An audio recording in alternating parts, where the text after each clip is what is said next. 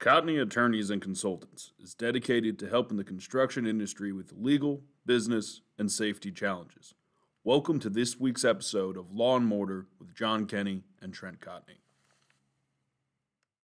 Hey, this is Trent Cotney, CEO of Cotney Attorneys and Consultants. I want to welcome you to another episode of Law and Mortar. As always, I've got John Kenny, CEO of our consulting group and published author. John, how you doing?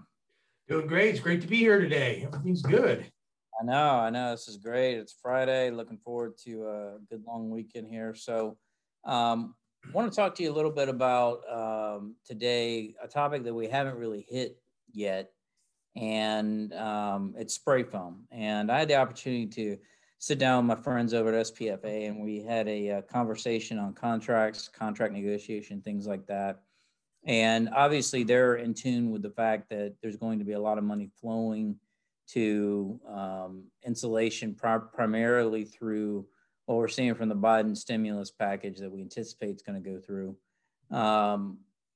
Spray foam, obviously there's a lot of different uses for it, both interior and exterior.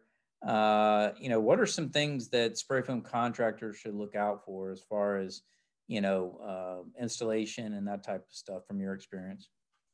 I think some of the things, and you probably covered them on there, that they're facing is, more moisture, very moisture sensitive product compared to most that are out there.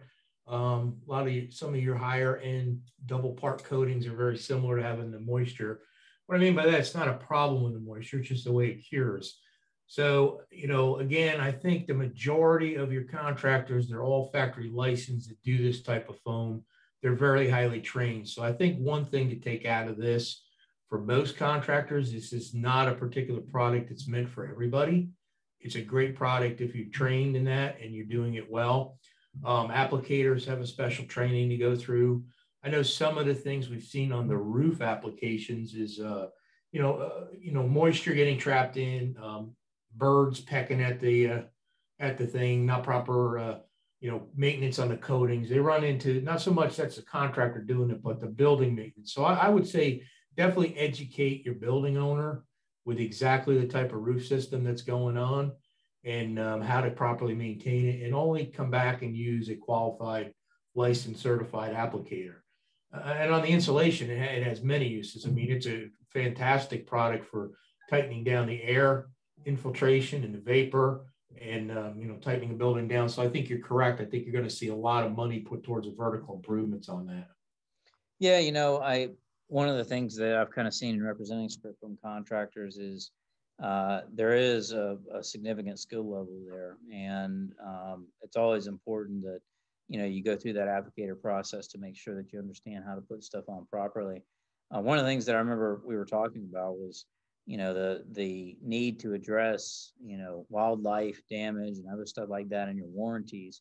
And also, design limitations. So a lot of times, spray foam contractors will come into a certain project that's been spec'd by an architect or an engineer, but then after they're gone, the intended use of the project may change. So it's very important for any spray foam contractor to note that they're not engaged in the design portion, that they're relying on what the architect or engineer has provided. In the event that there is any change in the intended use, that they need to be notified before they'll continue to honor the warranties. But yeah, I really think the spray foam industry is going to explode. I think there's a significant amount of opportunity there. And not just that, but a lot of the new product developments I think are really going to take off under the Biden administration. So very exciting time. It was great talking to those guys, and I look forward to having continued conversations with them. One of the things I really noted was the level of technical expertise. Very skilled craftsmen. Next thing I want to talk to you about, John, was you had a big event this week, and I was able to attend most of it and really enjoyed it. You did a webinar on service, and it was the thing I thought was most interesting about it, and I've sat through a variety of service-based webinars in the past, was you were given a lot of what I call 301 level technique, meaning that there was some advanced expert tips on there. Why don't you talk a little bit about that and kind of, give some of the highlights of your conversations? Yeah, it was a very good webinar, very well attended. Happy to see the amount of people that participated. We had some great questions on there at the end, and we had a bunch of follow throughs answering. A couple of the highlights definitely were about what to expect out of production as far as crew level, as far as your crew level in your truck goes. So we covered that, and as we talked about how when you're first starting out, you might get about 250 out of a truck, 250,000, and when you get going, you get all up to 450 and above. So your profit margins are extremely high. We talked about the difference of doing a roof inspection compared to a roof survey. And, what we covered on that, to give it a quick highlight, is, roof inspection is something you should get paid for. That's probably something that's not going to lead to any more work. That could be a property owner or a homeowner, whatever you want to go out in. We'll say, hey, I got so many buildings. I need you to give me an idea of what they look like and where they're at. Roof survey, you want to use that to generate business. You're going to go out and look at the project. You're going to give them recommendations for immediate emergency repairs, short-term needs in the next 6 months or so, and then again, long-term maintenance. Great way to sell your maintenance plans and programs. So those, usually don't charge for it because you're going to generate income off of them. So we covered that. And then, we talked about a little bit of how, the industry's changing, managing data, using technology and software. Again, we'll be happy to show you. It's 50 minutes with 10 minutes worth of questions. Anybody here reach out, we'll be happy to share the replay with you. I believe you'll enjoy watching it. We had a great response. So those are pretty much the highlights that we tipped into. Yeah, and look, I'm not a roofer. I know more than your average bear, but I really enjoyed watching it just to hear the conversation. Having you and Lee kind of go back and forth and talk about things, I thought it was incredibly interesting. And it's oftentimes it's very easy to log on to a webinar or whatever, and you're sort of half there and you're not really paying attention. I watched the whole thing, and I'm not just saying that, obviously, I'm your buddy and all, but at the end of the day, I thought it was fantastic. I encourage anybody to catch the replay, reach out to John if you want to see it. So John, one other interesting thing that we had happen this week that I wanted to touch on was we had the opportunity to do some education. One of the things I like to do is outreach, right? And we had the opportunity to provide some education for one of our local governments here on payment and performance bonds. And for those of you that are listening that do commercial work, oftentimes you may get asked to provide a P&P bond, especially if it's a public project. Okay, it doesn't matter what state you're in, usually there's some requirement for that. Even if it's a large private job, you may have that, right? So navigating those issues, understanding, how to provide notice, the two sides of it, there's the payment side where if you don't pay people downstream, they can potentially claim your bond. And then the performance side, whereas, the owner can come after you if for some reason the project isn't performing as anticipated, So very interesting conversations that we had and eye-opening from the standpoint of an owner, right? So this was a government that actively does construction projects, large government entity, engages contractors. And it was very interesting to hear that side of the fence. John, we're always on the contractor side. Yep. So right. Rarely do we get to hear what the thought process is on the other side. One of the interesting things that I wanted to convey to the audience was there were questions about when they should trigger the bond. Okay. At what point do they get the surety involved? And my response was, and it would have been the same regardless of whether it was owner, contractor, or whatever, is do your best to work things out with the other party to the extent that you can. But if it looks like you're not getting any kind of response, that's when you bring the surety in. Now, we all know, having worked with sureties in the past, that it's once the surety is involved, things get a lot more difficult. They get a lot more complicated. Oftentimes, contractors may have personal indemnification agreements involved where their own personal finances are on the hook. So my advice to anybody that is bidding a project with a P&P bond, understand the risk, okay? And like everything in construction, it's a gamble, but you want to do your best to resolve disputes before getting a surety involved. Once the surety gets involved, they can make things incredibly complicated. They can do that by calling for collateral, meaning that they can require you to put down capital to secure the debt. They can hire their own lawyer and then charge you for that lawyer's attorney's fees, right? So that was my takeaway from that as a contractor lawyer, listening to that.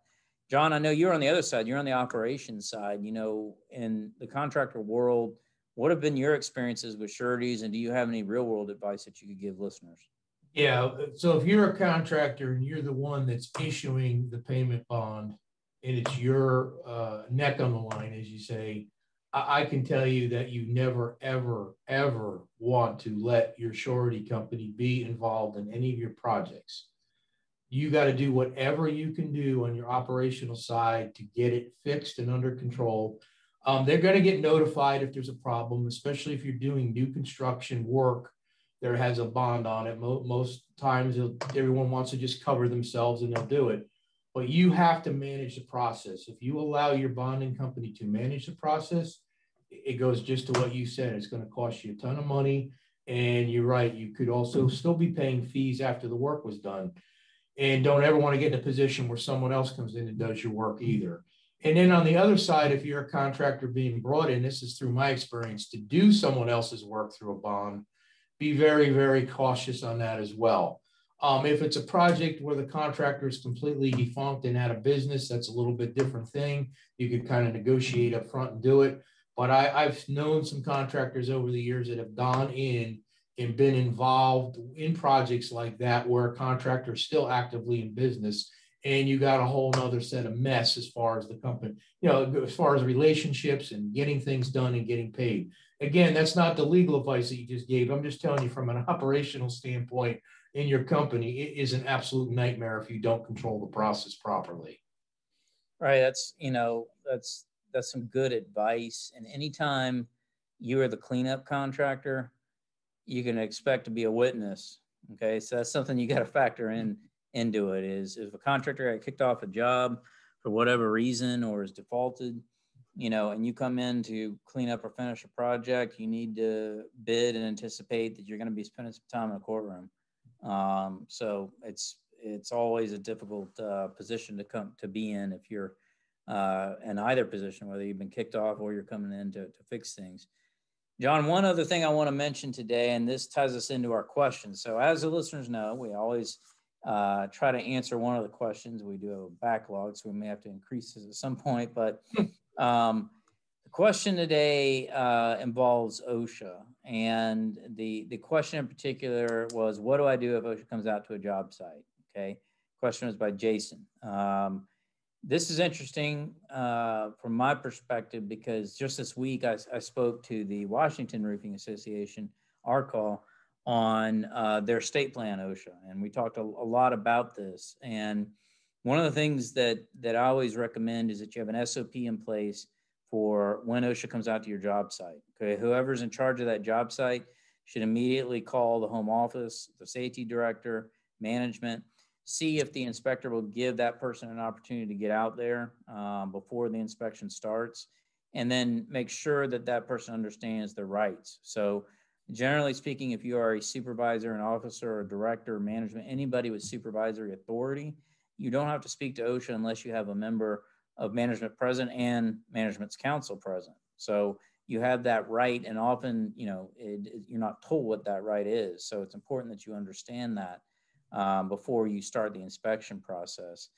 There's a variety of other things that are out there. We try to constantly educate on knowing and understanding the ins and outs of inspections and citations. But John, from a contractor standpoint, what are some things that you would recommend if OSHA shows up at a job site? How would you handle it? I mean, what are some common sense type things that you can impart to our listeners?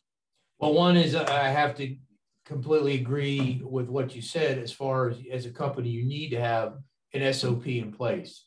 It's almost like doing a fire drill when you're in school. You should train with your employees exactly what it's going to be like when OSHA shows up to your job. Then that way, one, they're more comfortable when it happens because it's going to happen. It's an inevitable fact that they're going to show up somewhere along the line. And I've always found whenever I've had foremen on site, or it's usually going to be your foreman. Most of the time, your supervisor and up, unless he or she happens to be on the job when it happens, it's going to be your foreman.